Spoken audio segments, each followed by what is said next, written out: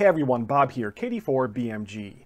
You've seen this ground spike from eBay seller BD7-Maple show up on the channel now a couple of times. I am talking with BD7-Maple about making some modifications to this. One, perhaps making this ground spike 12 inches rather than 8. This works for me in my working conditions. It may not work for you. I've also talked to them about changing this connector from an SO239 to the 3/8 by 24, so it will accept the antennas that many of us use, the telescoping antennas, and then that would eliminate the need for this other adapter, which is a $20 adapter. So we'll see if he comes back with that and makes the modifications. If so, I will most certainly come back to you and share that with you, because at that point it's an even more valuable piece of gear to me than it is already. Ham operator Wes, Kilo November 4, November Papa Hotel, saw this video and he heard me describe why I like this and prefer it to my Wolf River Coil mini tripod. And he reached out to me. For those of you not familiar with Wolf River coils, first of all, they're fantastic products. Second of all, what you're looking at is only one leg of the three-legged tripod. This hub has 2 more holes to receive the 2 additional legs. For illustration purposes, I'm only going to show one leg today. In my video on that BD7-Maple antenna ground stake, I stated I liked putting my Wolf River Coil mini silver bullet on that because it's not susceptible to the wind, whereas this tripod can be susceptible to the wind. So Wes reached out to me and said, Bob, I have a solution. Here's what I've done. Now let me say very quickly, Wes is wanting to share this with you. So if you find this idea useful, his call sign will be in the description below as well as here on the screen. You should reach out to him at his email on QRZ and ask him for the 3D print file so you can make this for yourself. And this is one of the things I like about ham radio and most hams, most of all, is they are so willing to share their thoughts and ideas. So he's created a way to deal with blowover on this Wolf River Coil tripod, whether you use the mini or the larger one. You may have your own solution. We're sharing Wes's solution. So if you want Wes's idea, please reach out to him directly, ask him for the 3D print files, and you can go make this for yourself. Here's the kit that Wes provided to me. We're going to talk about it here on the benchtop real quick, and then we're going to get outside so you can actually see it in operation. It will make much more sense out there, but let's just talk through it real quick.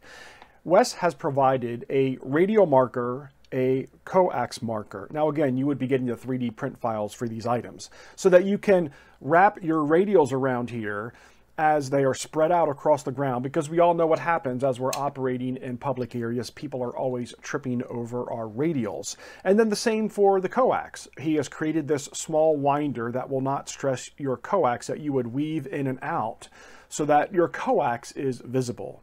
So the brighter you would print your parts, the more easily they would be seen by innocent bystanders getting in the way of us having fun. So here's the genius behind the product. It would be these 2 products right here. He's created these markers for the top of these 8-inch long spike nails. And he has one that's a larger diameter than the other. That would just be for which one you want to be most visible. The nails are the same size. You would have to pick these up at your local hardware store. And then you could print all this larger size or all the smaller diameter size, whichever you wanted. And you could put either or in this particular booty, as Wes calls it. Wes refers to this as the Wolfie kit because it's going with the Wolf River Coils tripod. Or you could print them all small and use that in the booty and use the small ones in the radial markers and the coax markers. So you have the options to print large or small. Here's how this works. This is so ingenious. So if we just, let's walk away from and get away from our hub, and let's go to the end of the tripod foot. And I have it slightly inclined as though it would be off the ground. It's as simple as this. Taking this booty, going over the end of the tripod leg, and now I can orient this hole upwards. And what do you think I'm going to do now? Wherever it makes sense for me, I can locate that 8-inch spike down through that hole. And if I do that at 3 different locations across this particular kit, what do you think is going to happen? I'm going to have a very sturdy tripod at that point in time, because I have 3 areas spaced around the tripod that are now going to be anchored into the ground as far as I want to push these nail spikes into the ground. That's the concept. Let's get it out in the field and see how it works.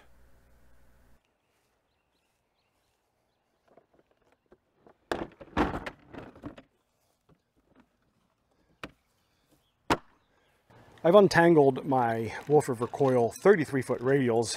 I always wrap them up together and I regret it as soon as I pull that out the next time. I have something in the works for that. I'm setting up the tripod here. Those of you who own this Wolf River Coil setup are really familiar with it. Great setup.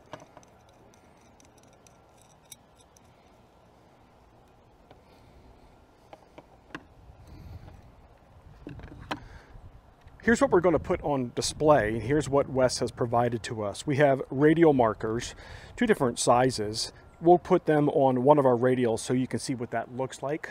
Wes raises his radials up, so 3 of the ground spikes are for that purpose. He's also provided a coax marker, and we'll put our coax through these markers so you can see that as well. He's created 2 styles of booties. One he calls isolation and one non-isolation. So the isolation one goes across the bottom of the leg of the tripod, and it goes no further because it has a bottom on it. So it's isolating the tripod from the ground. And then the other one is the style I'm going to use, where it's a through hole, and you put it where you need it to be for the spike that you're going to put into the ground. I'm using the ground spikes that have the smaller ring on it. My theory would be that somebody would see this antenna and not trip over it. So I'm going to use the smaller rings here and the larger ring at the end of the radial so people can see it easier. Slide the booty up over the end, stick a spike in. We'll just put them all on temporarily to begin with. You can see this is very straightforward and simple. I've not tested this out. This is the first time. It's that simple. Sometimes it's the simple things, right? You already know that I have very soft soil here in the Tampa Bay area, except right there I hit a root. So we'll go ahead and use our hammer to get us into these areas. Nope, I'm not going to do that because there was an old oak tree close by here. I will never get that out. So let's just move a little bit.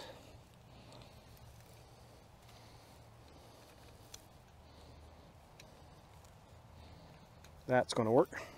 And we can orient these where we want them.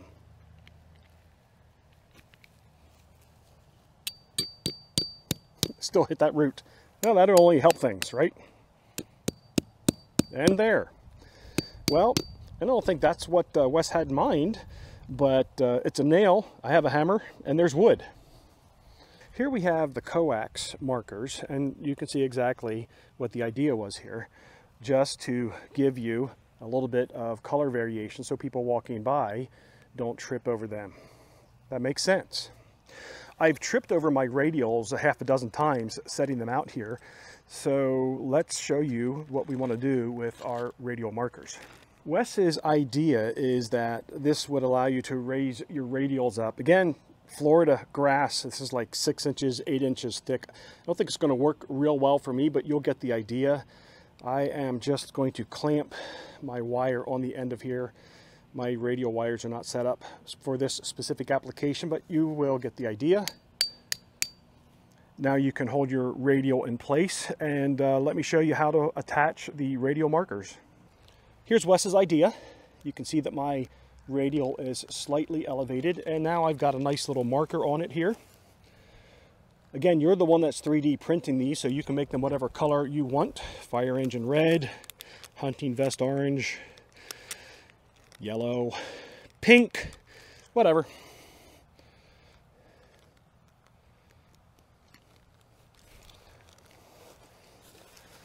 And I can say now, looking back at that antenna, I see the radial wire. That's nice. I may have to start using these. I guess it's time to buy a 3D printer. Here's a pretty good idea of what's taking place. The booties are holding down the 3 legs of the tripod. We have 2 coax markers sitting here leading to the radio. I only put 2 on, but of course you would spread them across the entire run of your coax. And here you can see the radial markers, and I've got them spaced about every 3 feet. And for the first time in my life, I can see my Wolf River Coil radials. And Wes, there's no way we're going easy on you. Big boy, SS17, that's what we're putting on this.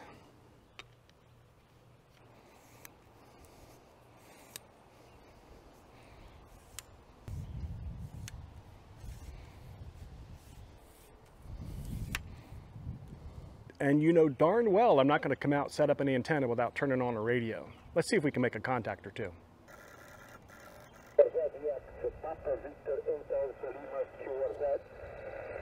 Kilo Delta 4, Bravo, Mike Golf. Kilo Delta 4, Bravo, Mike Alpha, QSL. Roger, Roger. You're 5'9" to Tampa, Florida. I just thanks for 5'9" in my brother's Florida. We are 5'7" in Brazil. My name is Radials and Coax, QSL. QSL, Halio, it's Bob here in Tampa Bay. I'm running 20 watts. Good to speak with you today, friend. QSL, my brother. Many thanks for calling me. Have a nice evening, and I hope to see you again another time. 73. Just for kicks, we're going to go push that thing around a little bit and see what it does. Don't want to destroy that antenna. They cost a few dollars, but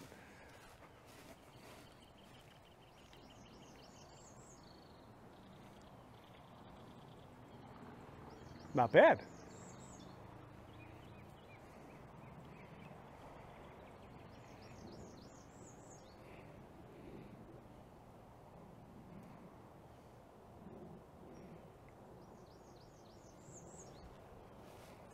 Stamp of approval.